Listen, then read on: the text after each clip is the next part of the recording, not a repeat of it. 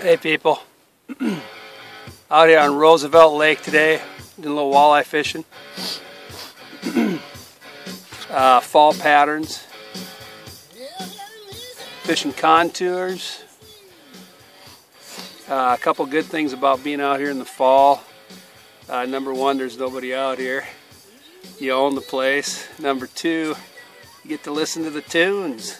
No bitching from the other boaters. Music's too loud. You can't catch fish with music. And third, of course, is limits of walleyes, and that's what we're out here today doing. I got an 8-fish limit. We're fishing real deep.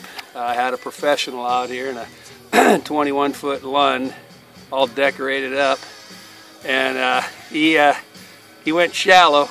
Big mistake. He was in about 50 foot of water, and he got out of here in about an hour and a half. No fish. Let me show you a couple of fish I got here. Oh, by the way, I was in 100 foot of water today, pulling spinners, real slow, half mile, mile an hour. So let me show you a couple fish here real quick.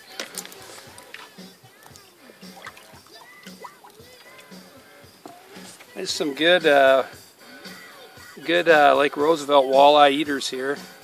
I do have one a little bit bigger. Let me grab that one real quick here.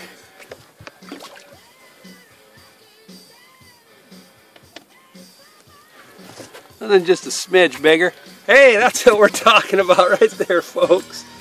That is a quality Lake Roosevelt walleye, about 29 and a half, close to 30.